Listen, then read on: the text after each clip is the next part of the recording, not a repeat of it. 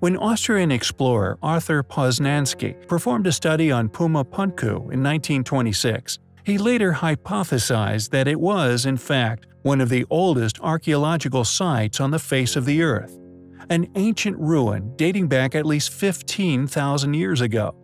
Poznański was one of the first explorers of the modern age to have ever investigated Puma Punku's incredible existence. But as our regular viewers would have predicted, his hypothesis is staunchly denied by academics worldwide.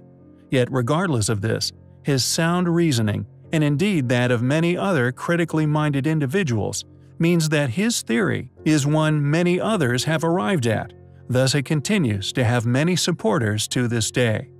And although mainstream academia persists in their attempts to place this amazing and largely inexplicable site's date of construction within permitted timelines, claiming to have carbon dating done at the site which places its origins at around 500 BC, supporters of a greater age dismiss this dating as unreliable, and due to our own in-depth and many years of investigative experience regarding these ruins, tend to agree that the site is indeed far older, and due to there having been an ice age around 10,000 years ago, this dating made by Poznański would put it right where one would expect to have found it if it was indeed the work of a pre-cataclysmic civilization, with Puma Punku being a surviving relic of their incredible legacy.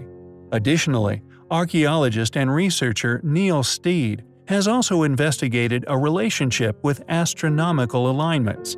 He discovered intriguing supporting evidence for this controversial opinion, finding that it was built to coincide with winter and summer solstice, and a precise alignment with the spring equinox as well.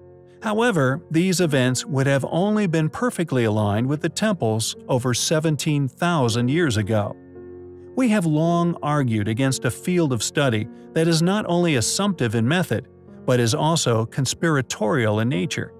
Any dating of any relic which cannot be explained is merely an attempt to muddy the waters of understanding, often obscured with an in-depth volley of detailed and competent investigations into civilizations.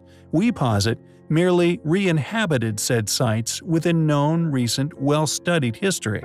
This convincing tale of events, however, is short-lived if one explores any of the said sites with a logical eye.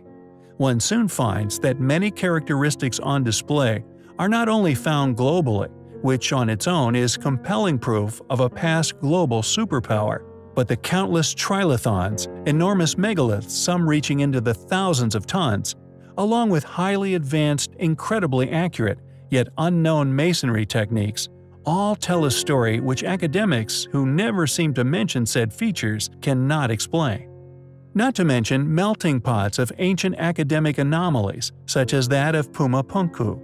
How can anyone logically claim that the astonishing precision on show at the site, along with the many basalt megalithic platforms weighing many hundreds of tons, all indicative of a past highly capable, technologically advanced civilization, once having been responsible, and once one grasps just how many holes can be found within mainstream opinion, they can be forgiven for doubting said tale of events, especially when those who tell such tales actively attempt to conceal such unexplainable features.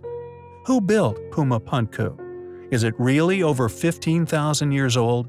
How would one cut such precision stonework without precision machinery? It is a place which we find highly compelling.